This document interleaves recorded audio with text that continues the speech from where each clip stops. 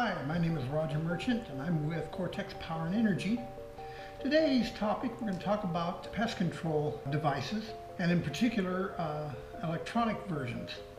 Unfortunately, the mice come in out of the cold and they start setting up residence in your home. This happened with me and found a few little unwanted guests in the kitchen.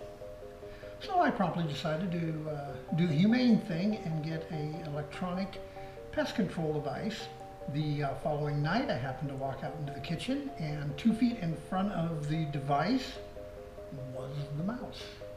Well, I got a little curious and decided I want to see what's inside of one of these that I paid money for, to see if I'm actually getting my money's worth.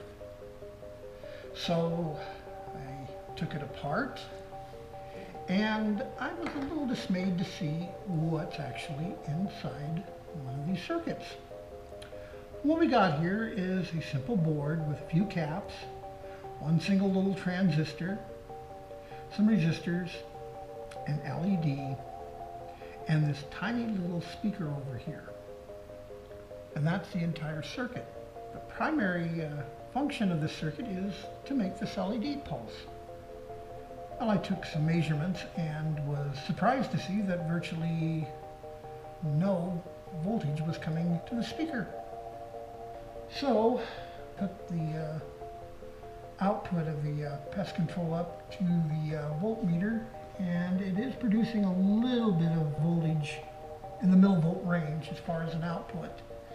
But part of that is because the circuit, the speaker, is tied to the LED, and about the most voltage you could actually see out of this would be maybe at most a couple of volts. Because too much will damage the LED. Basically, in the final analysis, the circuit really isn't producing anything of any kind of significant output.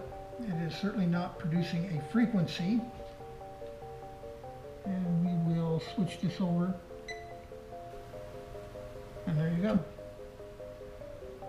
There's no actual frequency being outputted to the speaker, which means there's no signal being radiated out, and there's no way that it is going to bother the mice.